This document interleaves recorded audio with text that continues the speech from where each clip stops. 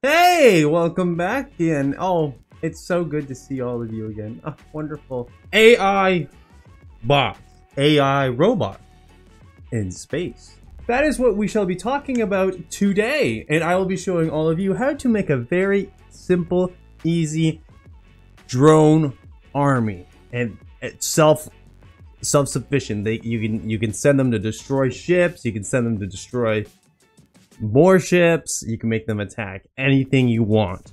Now, I've been playing around with this a little bit, and the most I really use these like AI like blocks for is to actually just like make my cinematics a little more impactful. You know, the last one I did, or 2 videos I did ago, I had a Corvette with 3 fighters attacking, and I set those up super simple, super easy, and you can even have these ships follow you and defend you. So we're gonna go through just a basic setup of how to make AI fighters pretty much just for like unlimited waves. So spawn a whole bunch of them just to go attack a ship or a frigate or something. Make a scenario for yourself. But we're gonna do just a simple tutorial, and if you guys like it, I'll probably do more. Alright, so let's jump right in. Now, I want to just say that something very important before you get any of the blocks, for the flight pattern block, I believe this is called. Yeah, AI flight move. Now, if you noticed, right here on the side it says R, and it has this arrow right there. And then if you come to the front of it, it has an F. And if you come to the side, it also has an L. So use that as an orientation of your ship. F obviously means the face, the front of this block. These arrows help indicate which direction that is, so going that way. And then you have the R for the right side, and then you have an L for the left side. So whenever you put this block in onto your ships, large or small, just make sure that this flight block is facing the direction that you want to go in. I could not figure out why my ships were flying sideways all the time and doing all this stuff, and I was like, what is going on? But this is the reason. It's kind of like the remote control block, where you have to have it facing the right way in the right orientation for it to, you know, work the way you want it. But obviously this is all condensed into one block. Just make sure that this is facing forward. Now, for the other 2 that we'll be using with this ship, and I believe we actually don't need the one. I think this one's basic, and you don't actually need this one. But the one that we're going to be focusing on is the offensive block. Now, these blocks, it doesn't matter. From what I know, it doesn't actually matter which way you put them. But just for simplicity, I'm going to have them all facing the same way and doing the exact same thing. So I'm going to go ahead, jump right into this, and I'm just going to start building a body for a simple little drone fighter. So sit back, relax, and enjoy the little time lapse I'm about to do.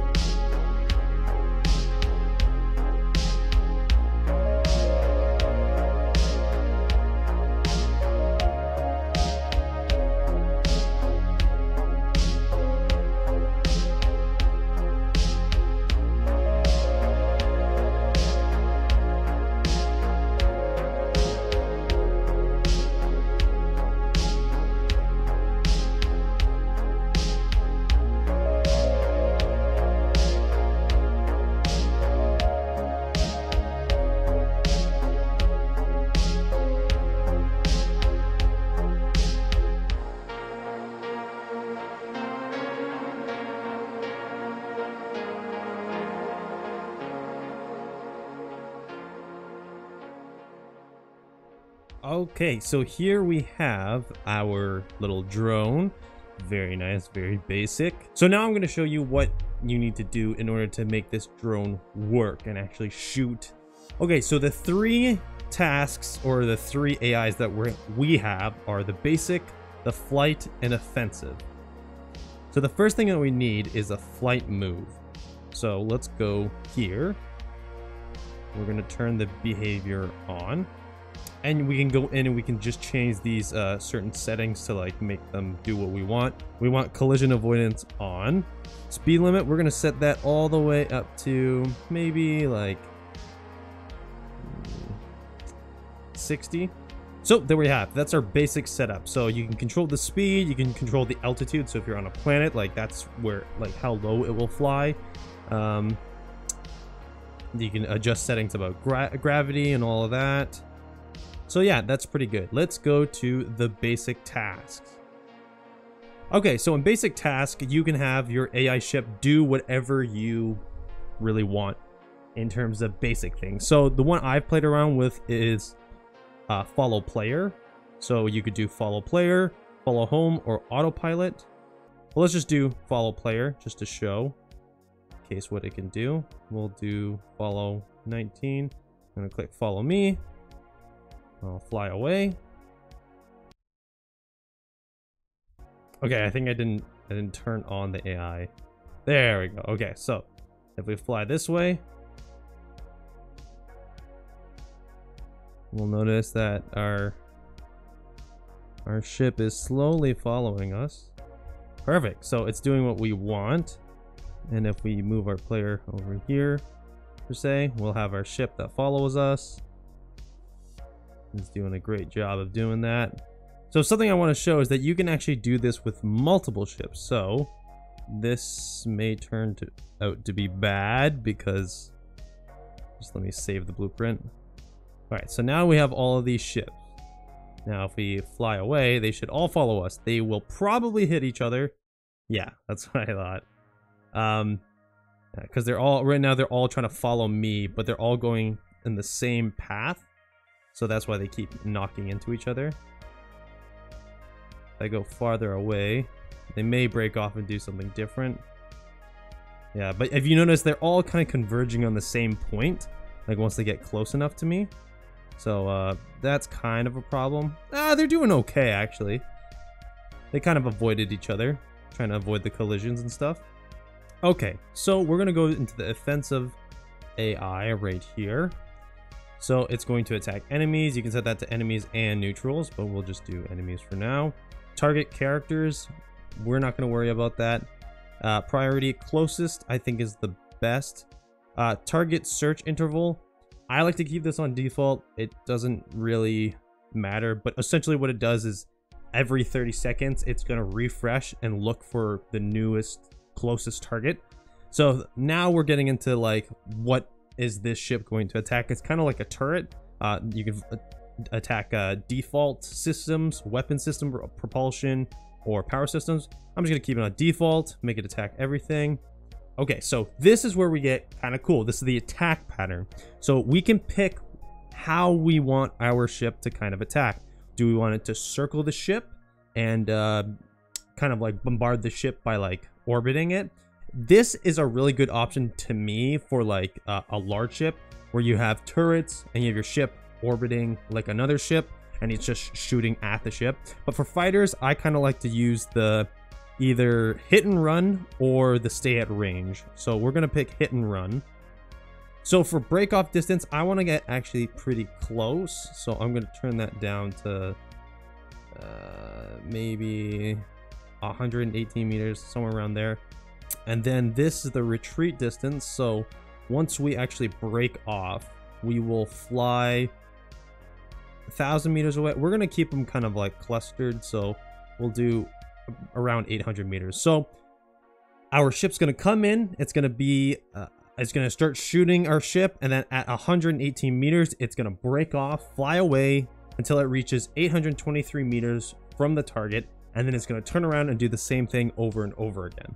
So there we go. We have the ship all hooked up already. We're going to go ahead and save that. Alright, so now I'm going to paste the Chonk Minnow class Corvette, and we're just going to show you what these ships can now do. Alright, so as you can see, we have our ships over there. There they go. They found their target, so they're going to start flying in.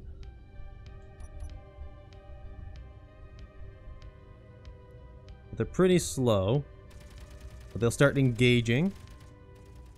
And they're getting ripped apart right now, which kind of sucks, but I mean, that's what you get for attacking the Chonk middle class Corvette.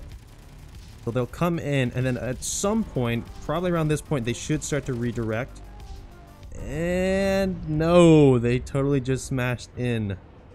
So I don't know what happened there, but I'm gonna assume it's either because of the thrust power or the break-off distance is way too close. Alright, we got 4 coming in. You can see this one's making a shot from above. There you go. Okay, so now he is trying to turn around and disengage. Yeah, and you can see that the fighters are coming back. These drones are shooting from all angles. This one might smash in. Yeah. But he's doing okay. He's fine. He's okay.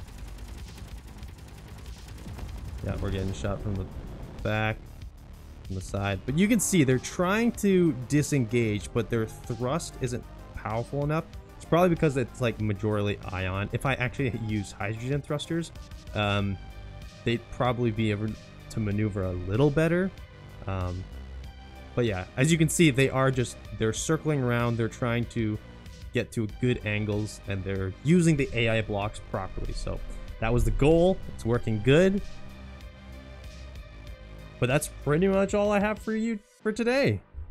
Anyways, thank you so much for watching. I really hope you enjoyed this kind of tutorial-ish thing. I just wanted to play around, let you guys know what these new blocks did. I'm sure there's way better tutorials out there, but this is kind of my sweet and simple tutorial. You know, build a ship. You got 3 blocks that are probably your major ones, and some easy settings to put with it, just to, you know, have like an unlimited volley of all these fighters attacking you, and you know, you could defend your ship if you want to test your frigates or your battleships, and you just want a whole bunch of fighters to attack you and fight you. This is one way to do it. One day I'll learn how to make them like park and everything, but until then, thank you so much for watching, and I'll see you in the next. And as always, stay thick, stay chonk, stay beautiful, my chonk subscribers. This has been your Lord playing Space Engineers, now signing out.